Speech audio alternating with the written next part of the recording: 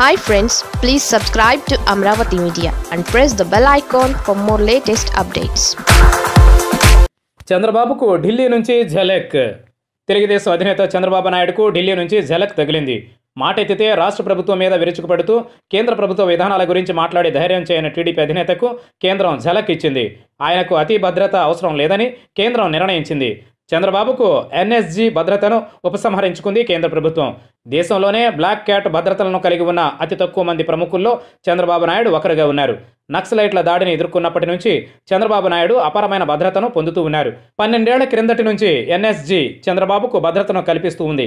దీనికోసం మొత్తం 25 మంది అధికారులు చంద్రబాబుకు భద్రతగా ఉంటున్నారు. ఇలా దేశంలో అతి తక్కువ మంది ప్రముఖులు మాత్రమే భద్రత పొందుతున్నారు.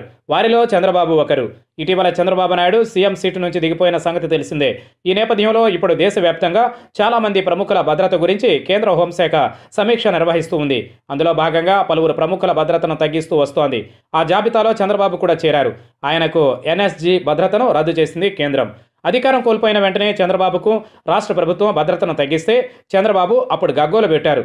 అది అన్యాయం అంటూ మండిపడిపోయారు. కోర్టుకు వెళ్లారు. ఇప్పుడు చంద్రబాబుకు భద్రతను తగ్గిస్తూ కేంద్రమే నిర్ణయం తీసుకుంది. తమ ఆధీనంలోనే ఎన్ఎస్జీ సిబ్బందిని కేంద్రం వెనక్కి తీసుకుంది. మరి దీనిపై తెలుగుదేశం ఏమంటుందో? ఇదంతా మోదీ కుట్ర అంటుందా, లేదంటే అమిత్ షా కుట్ర అనగలదా? కేంద్రంపై వారు మాట్లాడలేక దీన్ని కూడా జగన్కు ఆపాదిస్తూ అక్కస్సు వెళ్ళగక్కుతుందా?